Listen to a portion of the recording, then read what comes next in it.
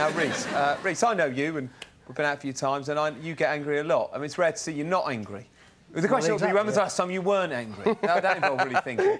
I'm very rarely not in a fitful rage about something or other.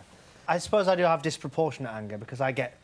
Only today, and this isn't just made up for this anecdote, I had earphones in, walking along Oxford Street, and there was an old lady walking in front of me, too slowly for my liking.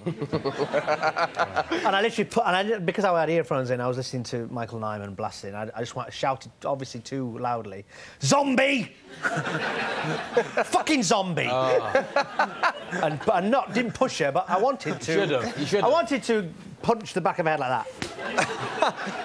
And I have that often with a lot of people in the streets. I just want to march up to them and either stab them in the back of the head with a knitting needle. I know it's certifiable, but that is the way I feel often in life. People are too slow. It's really rude. I'm an evil, horrible person.